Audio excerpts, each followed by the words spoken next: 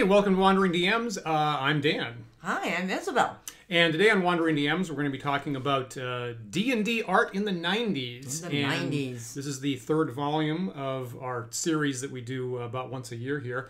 And I'm so happy that I managed to get some time with Brooklyn-based artist and actor Isabelle Garbani, who has appeared at many other times on our channel, and not so much lately. So, Isabelle, thank you so much. You're welcome. This is one of the more popular show series that we do, actually. So, thank you so much for giving us some of your very valuable time today to talk about D&D art in the 90s. Art in the 90s, back when we were young. Ish. No, we were young then. Now we're young-ish. Ish. So you used to appear more frequently on our channel, obviously. That's true. I'll remind viewers, Isabelle has a Master in Fine Arts from the New York Academy of Art here. So I'm perfectly qualified to talk about art and art-related subjects. Very qualified. Some of our patrons from week to week have been asking, why is Isabelle... So the number one thing that you would appear on a regular basis was our Book of War wargaming shows on Saturdays, and we haven't been able to get the schedules right to do that on a regular basis, unfortunately, which pains me to no end. And our patrons because you were winning all the time. I was winning slightly more than half the time, just slightly. And we're sufficiently competitive that I understand that would hurt. That would hurt me if I was on the receiving end of it. Yeah. So our patrons regularly ask what you've been up to. What have you been up to lately? What have I been? That's a good question. What's Isabelle in 2022 like? 2022. Well, ups and downs. There've been some really, great projects and acting and classes and meeting people and doing background work and things like that. And then some not so great things. Good and bad. Lately a little more challenging, I guess. We've had some cancellations of the show that I was in that's been a little hard to digest. Right. But moving on, and had a whole bunch of auditions last week and doing some self tapes this week. So basically, that's the life of Isabelle these days. Doing auditions and hoping somebody picks me. Pick me! Pick me! In the past couple of months, you've done a number of indie film projects. Yep. You were in Philadelphia filming a thing a couple weeks ago. That's true. A couple of things showed up on YouTube. Yep. Hopefully more of that. Now, and in addition, I think we wanted to mention the tour guiding that you do in New York. Yes. Yeah, so I stopped teaching during the pandemic. And I think a lot of people who were adjuncting, stopped just because there were no jobs and had to do something else. Me is because I realized I don't like teaching. a reasonable, a potentially reasonable viewpoint. And a friend of mine had mentioned that I should do tour guiding, and I get my license, my New York City tour guiding license, and I started doing a lot of tour guides, guided tours at the Met. So, art tours. And, the company I work for gives me a lot of leeway as to the script. So I could do whatever I wanted. And so I thought that could actually be something that I could bring to the table today, is like some of the stuff that I do during those guided tours with, with folks who are not necessarily like artists or, know a lot about art, and feel that they have to go to the Met because it's on the bucket list. And it's like this, the biggest museum in the U.S. So, got to go see that. But they don't know where to start or what they're looking at. And so my job is trying to kind of make them figure out why we care about some of the stuff that we look at. And I thought that would be kind of interesting to bring some of that to today's show. Cool. If that's okay with you. I think that's awesome. I think that's awesome. We get to hear from your perspective on that. Yeah. Now, to be clear, the Met is the Metropolitan Museum of Art. So biggest museum in the U.S. Very overwhelming. Even for me, to go there is, can be a little overwhelming. There's a lot of stuff that I don't know is even there. They had many, many, many, many departments and, spans thousands of years of, human civilization. So, very, very comprehensive collection of a lot of art from a lot of different perspectives. I love going to the Met, and the couple times that you and I have gone with friends or family members, they always come away and go, Isabelle is an amazing guide. She's so fantastic. Thank you. And while we were chatting about that, our friend Ragnar is saying that he saw the short horror film that you were in and thought it was great, which is fantastic. Remind us what the name of that is? So that's called The Perfect Daughter, and I play a murderer, and I think I'm being cast for it. That's a lot of crazies. Which I guess, you gotta have a type. So my type is the psychopath. I gotta embrace that, You do a good aggressive crazy. I do a good, because in February I actually was also in another short film that is not out yet, where I played a psychopath. I actually killed my daughter at the end of that show. It's like, oh my god, I'm a nice person, I swear. Or maybe I'm not. I don't know. It's a release. I hear other actors say that it's a good, it's a release, and and they're very different from the roles that they play. Yeah, there you go. Good for them. There you go. I'm very different in real life. So before we get into D&D Art of the 90s, let me set a little bit of historical context. So D&D in the 90s, in 1990, they came out with a second edition of the Advanced Dungeons and Dragons game, which is what the main line was called at the time. So they make about a new edition about once every decade. So 1990, they had a second edition come out. And the 90s are primarily known for setting source books. So there was this crazy proliferation, this explosion of different campaign settings. And you'd get a boxed set, and here's D&D in space, or here's D&D post-apocalyptic, or here's D&D in a hollow world, or here's D&D in a number of different possible settings. And they've never had as many settings come out one after the other as they did in the 90s. So in theory, Shannon Appelkline, who we've had on the show before, who's a D&D historian, has said that the campaign settings of this period have a strong artistic design. So at least in theory, every setting ought to have a specific visual appearance that should distinguish it from the other campaign settings. So I guess I'm kind of be interested in whether you see that or not, or whether the overall idiom is not as distinct as I might think it to be, actually. So that's what I'm going to be looking for here. So yeah, I'm glad you're on the show, because if you're Ragnar's reminding us, if you are a specialist in horror movies, our D&D games are mostly just horror stories all the time. So it really fits perfectly well. I'm so glad you're here today. So let's look. I'm not a specialist. I just play one on TV. So let's start by looking at Jeff Easley. So we actually talked about Jeff Easley in our prior installment of this, looking at artists of the 80s. So Easley was probably the prince of #1 artist, like in the late 80s to early 90s. So they tasked him with making the covers of the brand new core rule books for D&D. And I guess I should also remind viewers that, when we do this, we mostly focus on cover art, admittedly. So in our limited time, limited access, and things that look good on screen, we are mostly focused on cover art. That might possibly bias our analysis, and I apologize for that. So feel free in the chat to tell us about things that, you wish that we'd looked at, or other artists that we don't have time to talk about today. But I want to look at some of Jeff Easley's art for core rulebooks. So, actually, before you start, so let me go back to like the tour guiding thing that was going to be like my whole, I don't know, gestalt, whatever you want to call it today. Theme. So the theme, yeah, thank you. I'm really well spoken as a tour guide, I swear. So basically, the idea is that when I take people on the tour of the museum, I try to put things in context so that they understand like why the art looks the way it does. And generally I say, the art is telling you something about the cultural context. So you can find clues as to, what was going on, maybe politically or geographically or culturally or whatever, like things, or maybe, big events that were happening, and that can be reflected in the art. So, when we look at,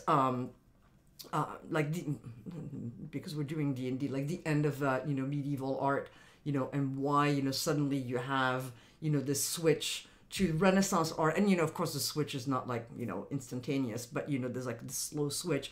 I talk about the Black Death and the fact that half of Europe is dead, and people are questioning the authority of the church, and so they're questioning thematically what they want to look at, so in very broad terms. So I was thinking that when we were looking at the art of the 90s, because I think there is a lot more diversity in style, that maybe we can try to like dig into what was happening in the 90s, and can we actually look at the art and figure out like why all of a sudden you have something that's actually a little bit more interesting to me than the art of the 80s. Fair? Absolutely. There, okay. Immediately before the show, we had a little chat, and I suggested maybe don't get too dark on the show, and so within 10 minutes we immediately went to Black Plague, half of Europe dead, and obviously that doesn't connect to stuff that we've been living through for the last 2 years and all be traumatized. So good job, Wandering DMs. No, you're welcome. Dan and Isabelle, we've done it. Have a happy Sunday. Usually it's me that does this, so thank you for being the bad guy. Yeah, exactly. I am cast as the bad guy for a reason. So, okay, so a piece from Jeff Easley. So this, we're looking at what was used for the cover of what was called the D&D Rule Cyclopedia. So it was this big hardcover compilation of like 10 years of what's called the basic D&D line. And Jeff was doing a lot of paintings here for the covers. I think this is technically called Encounter in the Marsh or something like that. Mm-hmm. And you've got a knight on a horse facing probably what's a black dragon lurching out at him. Comments about this? Comments about this. What I think I like a lot about what we're gonna see is the changes in the color palette. Mm-hmm. And I think that's the one thing that I really did not like about a lot of the art that we looked in the 90s, and I hate to be negative. The 80s. The 80s, I'm sorry. Is it seemed the colors were very very bright and kind of garish. And here, it seems a little bit, everything is a little bit more toned down and more subtle, even though, this is, you've got this big red thing coming at you. Uh-huh. There's something, I don't know, there's something about it that seems a little bit more subtle, and you've got, the dragon that's kind of fading into the background and, becoming this, big kind of orb of light in the back, and you just kind of like imagine how big this thing is going to be. So anyway, to me, that's the big change is like the color palette, and nice. And maybe the printing process has changed. Maybe there's like more computerized printing process at the time that lets you have more subtle colors. I don't know. That would be kind of like interesting to know about that. Let me pull up now. I feel like I gotta remind myself how I pull up another piece here. So here is, I think this was Jeff Easley's cover of the Dungeon Master's Guide, and I feel it's got at least a slightly similar feel to it. Yeah, this is like very circular. Yeah, right. One character fighting a dragon with kind of colorful pastel, I guess. Yeah. Colors around the edges. Yeah. So I guess it was successful. Yeah. I guess it was a successful piece. Yeah. Right. But it's funny because it's not funny, haha, but when we were looking at the pieces that you had pulled, to me, when I think of D&D artwork, I guess what I remember is the stuff from the 90s, and I thought that was like the typical stuff. And when we started digging into the 70s and 80s, I was like, oh, right, that is not the typical stuff. And maybe it's because that's when I actually started learning about D&D, and I was seeing, that stuff. Okay. But to me, that was kind of like, the typical artwork was actually, what the two pieces that you just showed us. Okay. So. Now, Ragnar's pointing out that those pieces are technically from 1989. Yes. But I feel that it set the tone for the 90s. Yeah. Right. And so second edition technically came out in 1990. And so it was what you had at the table Those books are what you had at the table through the 90s, basically. So I feel like you had your eyeball on that stuff a lot through the 90s. Now here's one other piece from Easley. I want to bring it up here. Okay, so among the settings in the 1990s, there was a setting called Al-Qadim, or Arabian Adventures. And so this was a setting based on the mythology of the Middle East, of Arabia, and it was themed on the 1001 Nights kind of thing. And so they had this kind of art with, you know, genies and Ifrit and the things like that in the sands and Arabian inspired stuff. And now, as we talk about this, we can't avoid the cultural issues nowadays. So, on the one hand, someone could point to this and say it's inclusive and it's bringing in, you know, ideas from different mythologies. And there are some people nowadays that would say that this was insensitive and it didn't involve people themselves from the Middle East who are creators, and that it's highly mythologized and doesn't use enough of the actual real world culture. So I guess we have to be careful about that. Does this style look a lot different from Jeff Easley's other pieces, or is it just more very, very similar to the other stuff that he was doing? You know, in some ways, actually, there's a lot of similarities. You still have like kind of like this, right. You know, he's got this circle that, you know, seems to be like, you know, like, this is how I'm going to start. I'm going to have this giant circular, you know, motion going all the way around, and then everything is going to be around. It's going to be this giant thing and then this little thing that are kind of like chasing each other. So, you know, in some ways that's very similar. Right? Am I crazy? But, I totally agree. I totally agree. But so yeah, but you know, so let's talk about that. You know, so you know, going back to like you know, the stuff that I talk about, you know, with tourists that are on my tour, you know. So what's happening in the 90s? I think it's like this is the start of like actually people trying to be more inclusive, you know, on TV and, you know, in media in general, you know. And maybe it's awkward, maybe it's not completely successful, maybe it's not like, you know, but this is when the term like politically correct, you have to be politically correct, you know, starts to be coined, you know, and some people are very unhappy about that. Right. But, you know, I think maybe that is why we start seeing more diversity in the style of artwork. You know, people are trying to be a little bit more open to something that is not necessarily, you know, European-based / Western-based, you know, art, you know, and be, you know, look elsewhere and say like, you know, maybe there are interesting stories and interesting artwork. And I think, you know, some of the stuff that we were talking about, you know, before the show, like some of the stuff that we're going to see definitely have influence, you know, of like Chinese art and Japanese art, you know, and things like that, you know, people who were creating grew up with, you know. So yeah, that's all I got. Right. Yeah, and I mean, so I think I agree that you know, Easley's style there didn't change a whole lot from content item, from campaign to campaign, I guess. Right. And he did a lot of other stuff, and there were other artists working on the Al-Qadim Arabian setting. It's funny because, you know, they had a book that was the very first book in the series was called Arabian Adventures. So now Dan's tripping over the third rail issue. So in the 80s there was a book called, I think I can say this out loud. There's a book called Oriental Adventures, and that gets an enormous amount of flack nowadays. Right. Right. And then the Al-Qadim setting started with a book called Arabian Adventures, and it doesn't get anywhere near as much flack. As far as criticism of that goes. So maybe you just getting it started, getting the ball rolling. Great. If you didn't know about Arabian Adventures, yes, at some point. Thanks, Dan.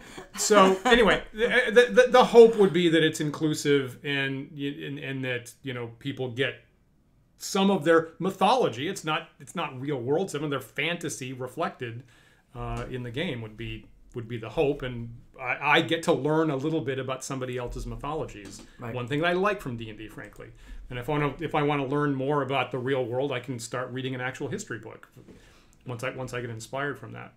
Yeah, right. Pretty obvious callbacks to those things. Now, as soon as I said we're going to be talking about art in the 90s, our viewers immediately said we're going to be talking about Brom and Tony Diterlizzi. So, of course, we're going to be talking about them. So, there's an artist that basically goes with by the single name Brom. I believe his full name is Gerald Brom, but we just call him Brom. And so he was the lead artist on the campaign setting called Dark Sun.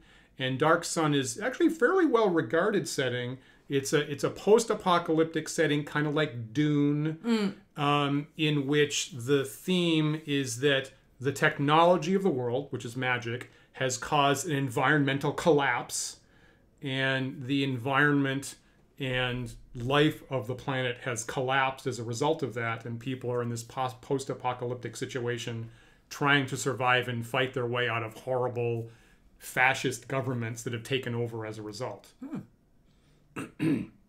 Total fantasy. Total fantasy. It would never happen. So Brom was the primary artist of Dark Sun, and I think many of us think that his work was very distinct. So let me go grab again, that's the Jeff Easley piece there. So I'll go get.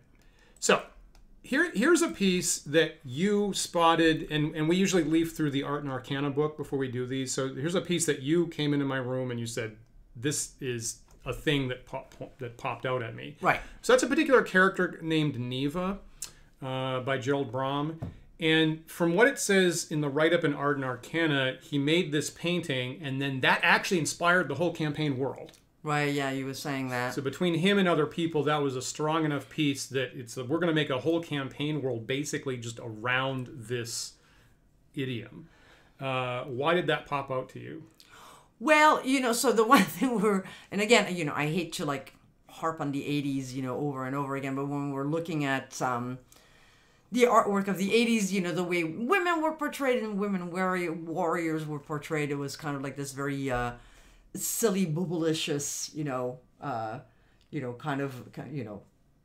kind of portrayal of women, and here, obviously you still have a lot of sexuality, in this portrayal of women, like she's probably, I hope she would be like more covered than that, if she were to actually go into battle, and not hurt herself. But, at the same time, she looks like she could really crush you, with just, two of her fingers. So, so on the one hand, she's still, very much sexualized, as a woman, but, she's also like way, way, way stronger than we've seen, or that, that I remember seeing, from the stuff previously.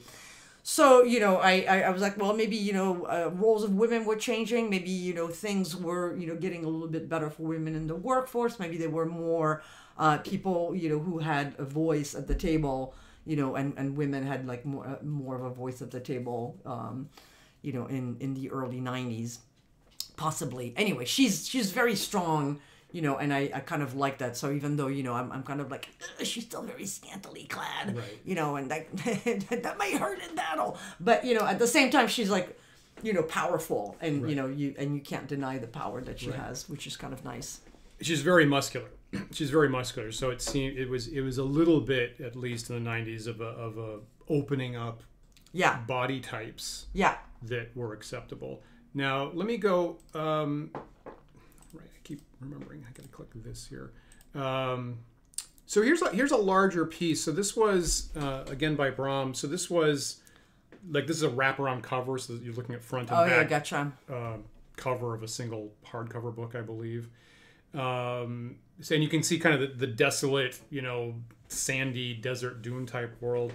I suppose you could defend thematically. Again, the Neva picture came first. You could defend thematically is that the characters started out as gladiatorial slaves. Right. Gotcha. So they were dressed like gladiators to show off their bodies and actually increase the damage in the gladiatorial pit. So you have to start off right. You have to start off without armor and fight your way out of the gladiatorial pits, and maybe someday you'll ever get armor. Got it. Was the idiom there? Now, of course, that is a nice little excuse for why everybody, male and female, are half naked. Right. And it's also hot. Sure. Right, and it's the world has overheated and it's Right. hot everywhere, so you can't wear heavy armor. But everybody in the setting, male and female, was all like this. Now, again, the cultural sensitivity issues here are: is it okay to have a campaign setting where you start off as slaves, and where that's a major component of the campaign, the world structure, and the character's identity? Nowadays, a lot of people would probably say that you don't want to foist that on players, but that was the at least starting off with this gladiatorial sense. Right. Everybody looked like that. Gotcha. Yeah. Well, that I mean, in terms of like the choice of what people look like, that makes sense. And I can see like that apply to men and women. Like, and actually in that particular illustration, the woman like way in the back has more clothes Right. on than the guy that's Right. immediately behind the main Right. character here. Right. On the right. So that's kind of interesting. But some of that stuff I kind of like having a callback to real culture and real cultural constructs. So you can look at the Roman circus and kind of find some inspiration in that. And actually make the artwork a little bit more clever because of it, or at least justify some of it. Which I think is interesting. To me, that's interesting, and to kind of like dig into like why that was happening, in Roman time, and can we play with that a little bit, I agree, and I think many of our viewers who have posted comments in the last couple of minutes, are on the same page with that. I constantly say, like, I literally don't know anything that I didn't ultimately learn from D&D, Right. as you know. So every piece of history that I dig into was in some way inspired or something I hoped would fold back into my D&D game. So for me, D&D has been the opportunity to learn about things that I otherwise wouldn't know Right. are interesting, either about real world or mythology or literature in some way. So I'm very thankful that these things have inspired me to go out and learn Right. more real history about like Roman times or something like that. Right. Let me pick one more. Let me pick one more thing from Brom here. You wanted to talk about this, right? Yeah, this one I guess again because I really like the color palette of that, because it's so different from what we've seen before, and it feels more subtle, more subdued. I love the composition, the little triangle that you have, the red triangle with the figures in the back, that you can kind of see, and that almost looks like I don't know, like a Egyptian relief or something, Nice. No, that's not what I'm thinking about. It looks like the Greek vase, There you go. There you go. Yep. And I'm like, how can I not see that? I talk about that all the time. The black figure and the red figure of the Greek vase, so you have, those things in battle, in the back. I don't know. It's just a really nice composition, and again, maybe the inspiration is, those Greek and Roman mythologies, that, I think are perfectly okay to get inspired to. But but the colors remind me also of some of the watercolors that I see in the Asian wing of the Met, where we go through the Chinese traditional painting wing, where you have a lot of scroll paintings, and the colors are very subtle. And it's a lot of ink drawings and a lot of like, I don't know, some of those watercolors really remind me of some of the stuff that I see in the landscape painting and the traditional Chinese scroll paintings. Yeah. And William in the chat is saying the same thing that I was just about to say, is that he's channeling, Brom here is channeling a lot of composition elements from Frank Frazetta, who painted a lot of Conan book covers back in the day. Right. So they're not copies, but they're at least echoing there's a famous Frazetta painting of Conan, again solo against a large number of opponents there and beating them all. Right. Frankly, I tend to use that Frazetta painting as a representation of D&D sweep attacks. 8th level and the enemy's first level, I get 8 attacks per round. So I actually tend to use that as a representation of sweep attacks in traditional D&D, as a matter of fact.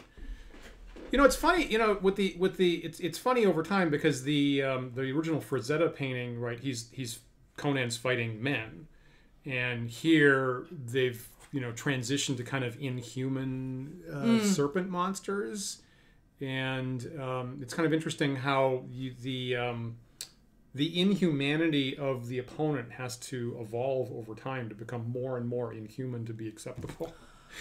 Oh yeah, in terms of like the violence, I can see that. And ultimately, it turns into either zombies, which is pretty much either zombies or robots. Those are always acceptable. Yeah. I'm going to throw up just one last thing before we get off Brom here. Sure. Who I think is very interesting, like either this or this. Look at this or this. That one is nice. Okay, yeah. so there's sort of a Queen of the Underworld type thing. I might refer to this as.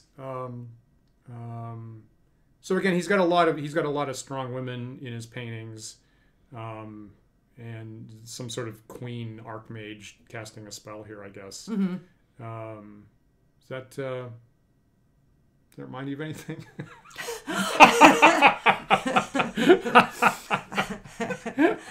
We can just move on if you don't want to talk about that. No, I maybe. Okay. Well, Queen of the Underworld. Oh, because of the role I've been cast as Queen of the Underworld in a film, but it hasn't happened yet. Right. So and it's right. I might have been fired from that. So really? I don't know. Yeah. Really? Well, I haven't heard from the guy in a couple of weeks. Okay, but it's a little. Anyway, it's surprisingly like the outfit that. A little too inside baseball, So all right, anyway, so very very nice composition again. It's that's very very. Anyway, let's move on. It kind of reminds me of like Hela from the last Thor movie, actually. Yeah, very much so. So we knew that we were going to talk about Gerald Brom, and we knew that we were going to talk about Diterlizzi, who also has a very specific and unique style. We like a lot of the D&D fans. You see a piece by Diterlizzi, you immediately know who was doing it. So let me go grab one of those. Oh yeah. Okay, let's start with this. Right. Yeah. Okay, so in the Art and Arcana book, this is an artist's featured image where Diterlizzi himself picked this as one of the favorite things that he did for D&D. And I guess I should set the groundwork. So the campaign setting here was called Planescape, which is D&D in other dimensions. You can travel to hell, you can travel to heaven, you can travel to Asgard, you can travel the known planes, and it kind of opens up a whole lot of alien, foreign dimension type, Doctor Strange type travel, I suppose. So here you've got 3 adventurers, I guess, confronting what I think is a demon. Kind of, it's got some lizard draconic qualities to it. Why does that? Honestly, I wouldn't have picked that as like an outstanding piece. Why does that pop out to you and Tony Diterlizzi himself? I mean, I love. First of all, I love the composition is really quite beautiful. And I think to me, because the ink work is not perfect, so you have like kind of a very loose sense of like the brush strokes, and like especially for the smoke and the stone, I don't know, it feels it feels like you see the person behind it. You kind of it's like there's a human being created that, and they weren't trying to be perfect. So I really love that. And I love the fact that I thought it was a dragon. You think it's not a dragon, but maybe it's some other monster. It's not the typical dragon that we've seen so far. So all the stuff that you've shown me before, it's like, okay, yeah, that's the dragon that I see all the time.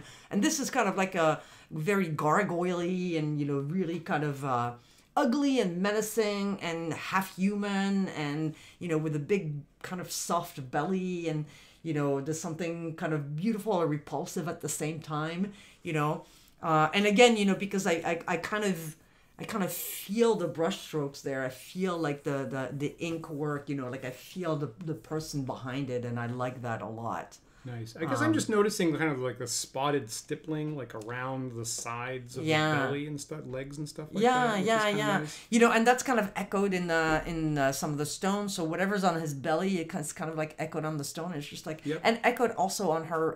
If you look at the I don't know if it's a cape. Far right on the far right, you know, it's kind of like this cape that's kind of going down, and it's almost echoed in that as well. So it's just like, is everything getting infected?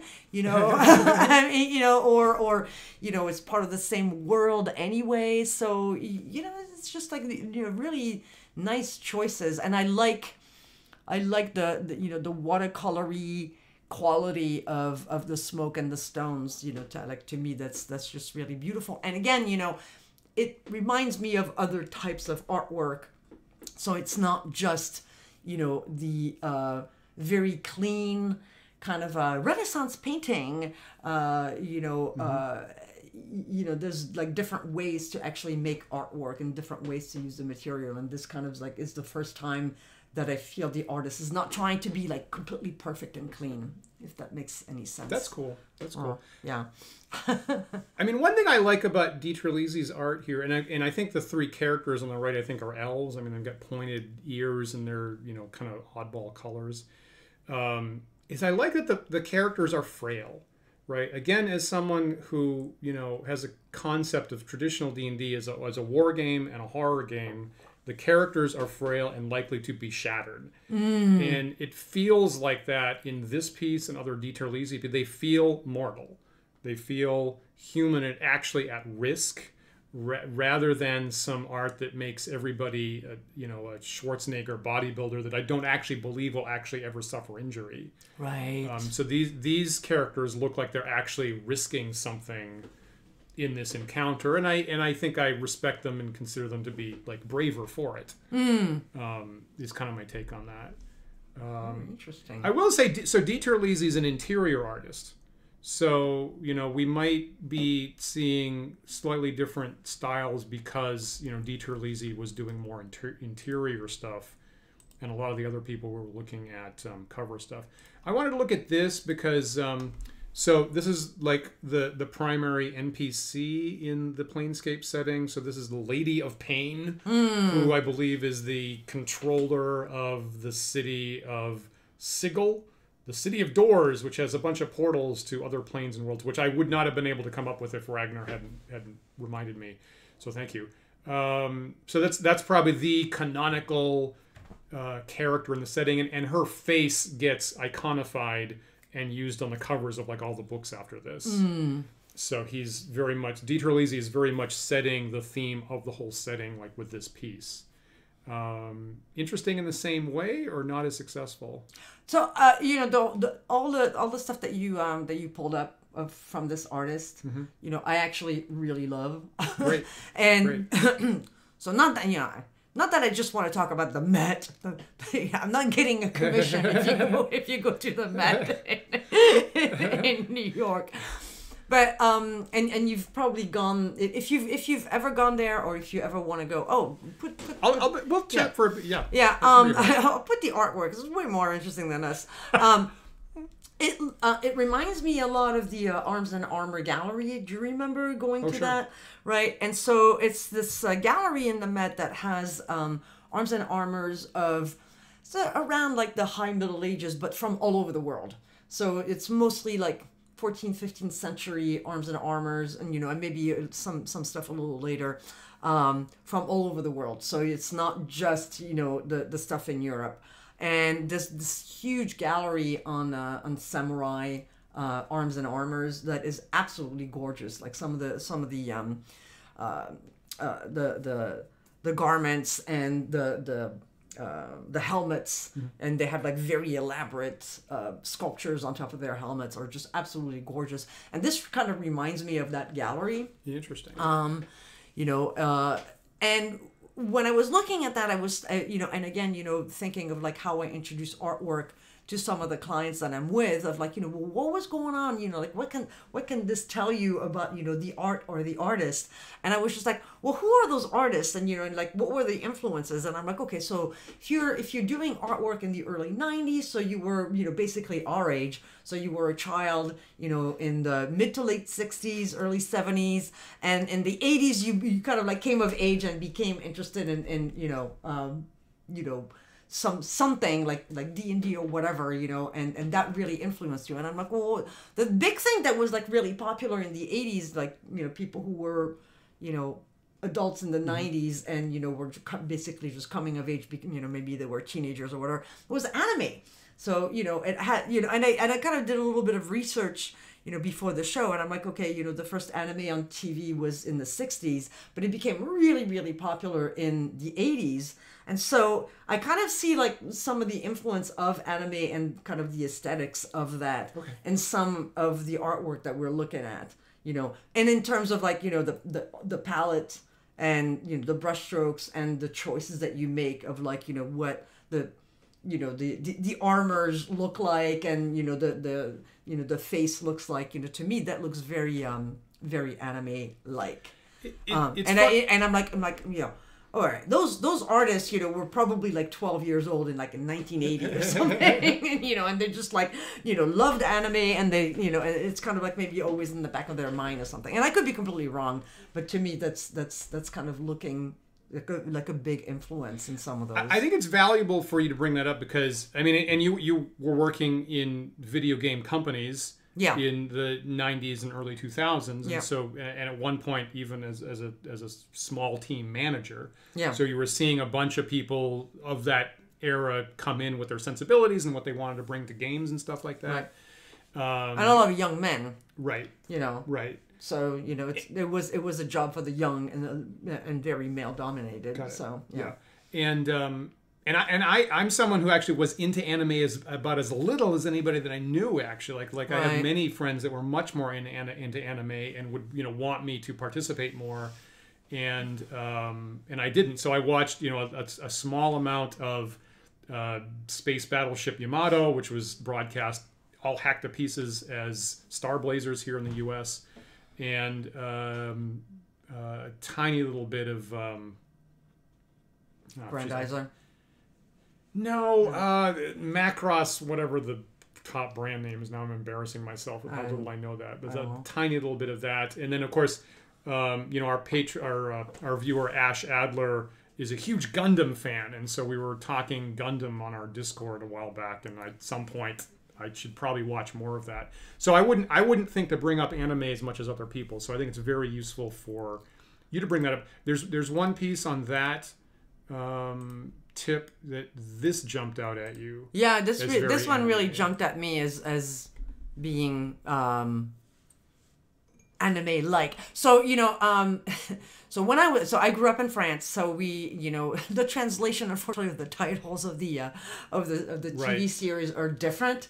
And there's some that were actually shown in France and not here. So there was one actually that I used to watch when I was a kid called Candy, and my friend from Korea actually also had that, and we loved it. Was kind of like a very Sailor Moon kind of thing, and this jumped at me as like like the and it was a very silly like this little girl, and she was always falling in love with this guy and the other guy, and I don't remember, that was a long time ago, I don't quite remember.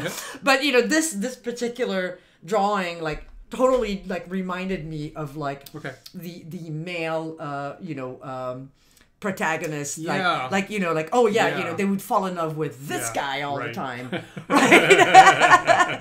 So when I saw that, that's when it occurred to me. I'm like, oh my God, were all those artists watching the same stuff that I was watching when I was a little girl and little boy, and we're like somehow it's all in the back of our mind of like the visual sensitivity of that particular style, and it's just like it's always kind of like baked in, and whether or not we realize it.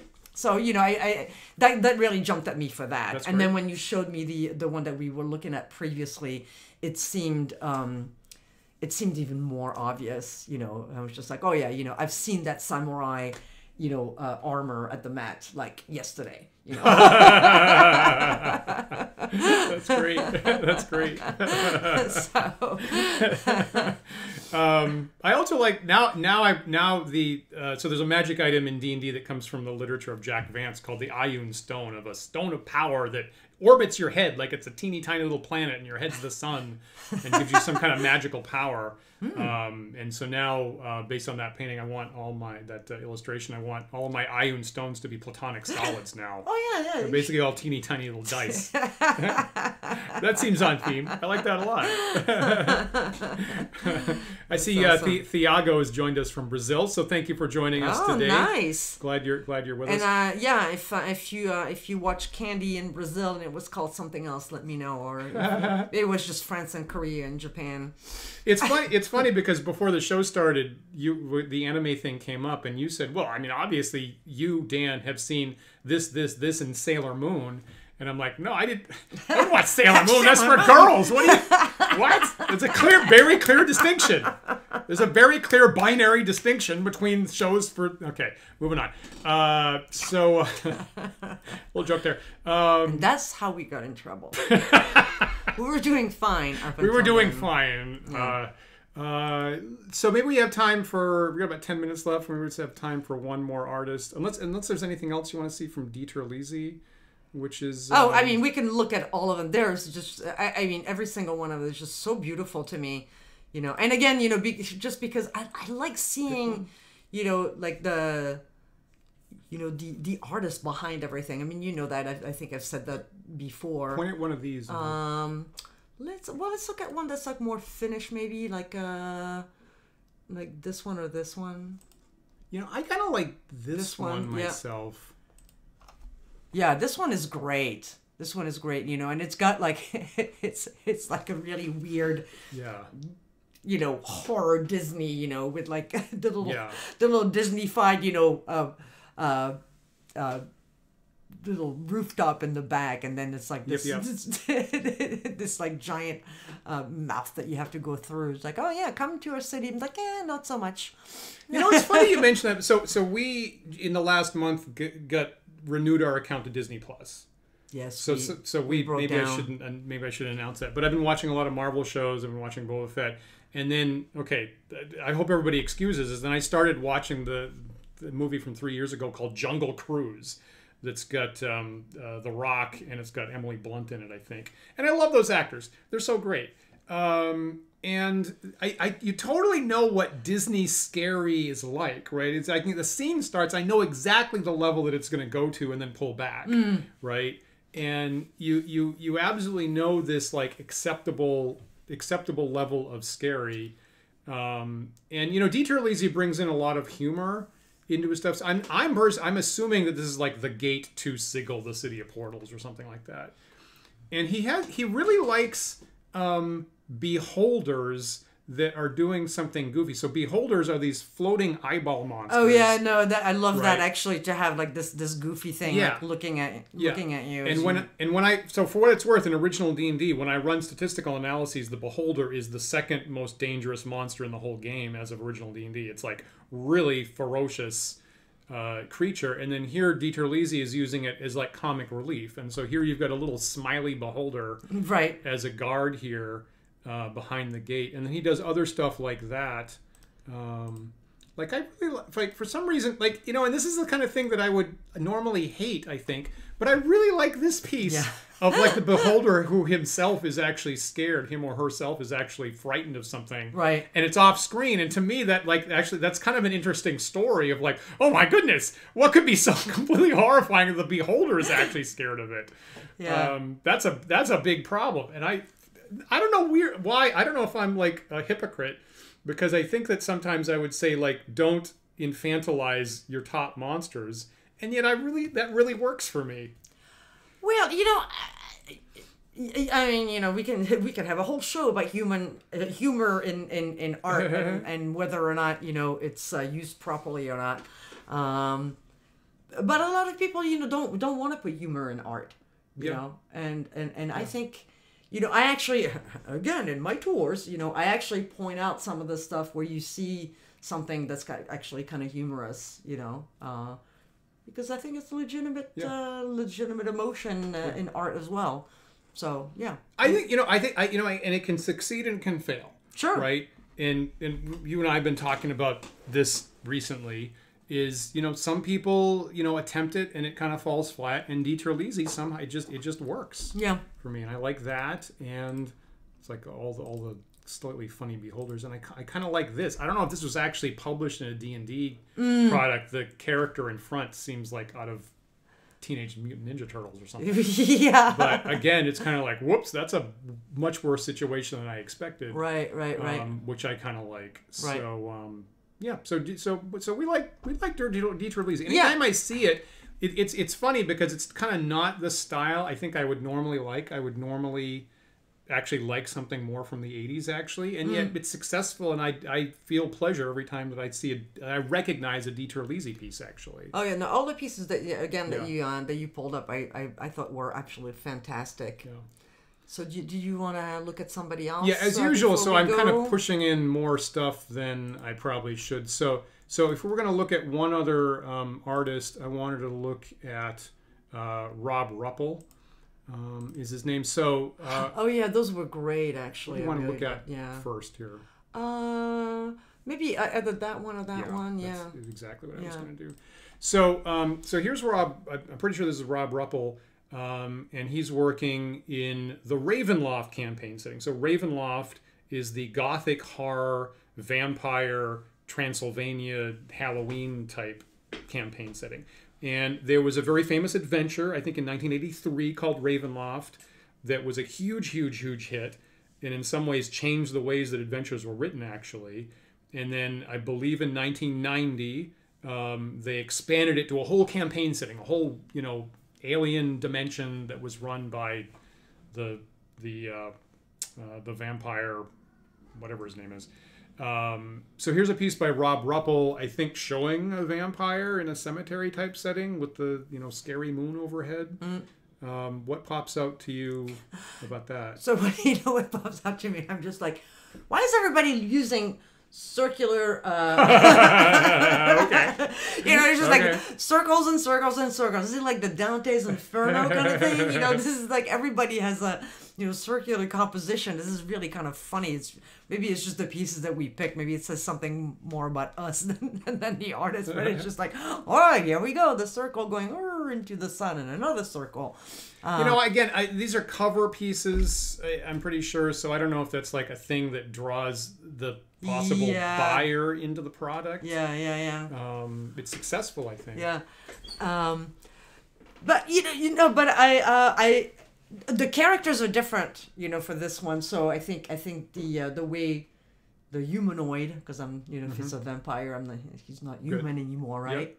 Yep. Technically. Undead. Undead is what we'd say. You know, it's like a very different way to like show a person, I guess. Yeah. You know, from what we've seen. So it's kind of nice to have you know, a very different different portrayal of humans than we've seen so far. You know, and all the stuff that we've looked at. You know? You know, so, you know, the point of view, you know, is different, and the way he's clothed, and, you know, kind of like the callback of, like, you know, his, you know, whatever his color, and, you know, the gargoyle, you know, it's very similar-ish, you know. So, you know, I like it that, you know, because of that, you know, it's very different from what we've seen so far. Yeah, it's a very different perspective, and clearly it's a character that is, you know, a villainous instead of heroic. So they have him in a light that is traditionally kind of threatening, you know, kind of looking down at you. I see in the chat, Joshua was reminding me the character's name is Strahd, you know, a little echo of like Vlad, you know, kind of thing. So the character's name is Strahd. And Thiago is reminding us that Rob Ruppel here also did work for the game Werewolf the Apocalypse. So he does a lot of horror type stuff. A lot of horror type stuff, yeah. There were a couple of other stuff that you pulled out from that artist that were really nice. We both liked this. I got to admit, that's very successful. Yeah. So you have some zombies or ghouls here. Again, above the camera angle, right, looking down at the viewer. That feels legitimately scary to me. Yeah, I mean, because I think you're not used to having zombies actually looking directly at you. Right. You know, they're always like this witless thing that are kind of like chasing you around. Yes. But this is like, you know, they're plotting against you. Those people are like, they're talking to each other, and they're plotting against us. You know, and this is really, it is very scary. And it's a lot more detail. Like normally you see zombies as like a mob, like in D&D, that you can have zombies in a big mob, right, at a little bit of a distance. Okay, it's a big undifferentiated mob. Right. And here there's a lot of detail here about the hair on the one on the right. The one on the left, I think I just noticed a second, is actually wearing glasses, right? Am I crazy about that? No, I think no. Okay, I'm done. I retract that. I'm sorry, I misread that. I misread that. So they all have very distinct personalities. Yeah. Right. They have very different facial structures, very different like states of decomposition, and very different personalities. And somehow that feels worse. That I might have to deal with it feels like I have to deal with a whole bunch of stuff instead of just like a mob of zombies. Right, exactly. So I think it might have been Shannon Appelkine who pointed this and said, well, the horror in Ravenloft is very Disney. It doesn't get too bad. Mm-hmm. There wasn't like a huge cultural uproar about this, the same way there was about D&D itself in the 80s for some weird reason. Huh. Right? So D&D in the 80s had this huge cultural, eruption of how dare you talk about magic to, teenagers or tweens. But zombies were okay. All right. Who knows? Maybe it wasn't as popular, right? Maybe it didn't get enough mind share to bother people. Maybe the explosion of different campaign settings was enough chafe that nobody was going to pick specifically just on this one product as being a product, being a problem. Yeah. Interesting. Yeah. So it's not entirely clear. Anything else there by Ruppel? Let's see. No, is that the last one? We could look at this one, I guess. See, what is that? Oh, this is nice too. Yeah. Right? Yeah. And again, it feels like there's more intelligence in the zombies than what we used to. So, they're definitely kind of plotting against you and, kind of very specifically looking at something. Right. They're not, just like mindlessly, going for brains. Right. It's just like they're actually doing, some plotting together. Right. So. And you can see that like in this campaign setting, right, Gothic horror, right, it slightly moved the time frame up a little bit, so you could have stuff that's potentially, from the Poe era of technology, right? So you have a steamship here, right? You wouldn't normally see in D&D. You probably have printing presses. It's why I kind of like incorrectly guessed that there was one wearing glasses, that would have possibly been on the table in this campaign setting. So here these zombies or whatever are...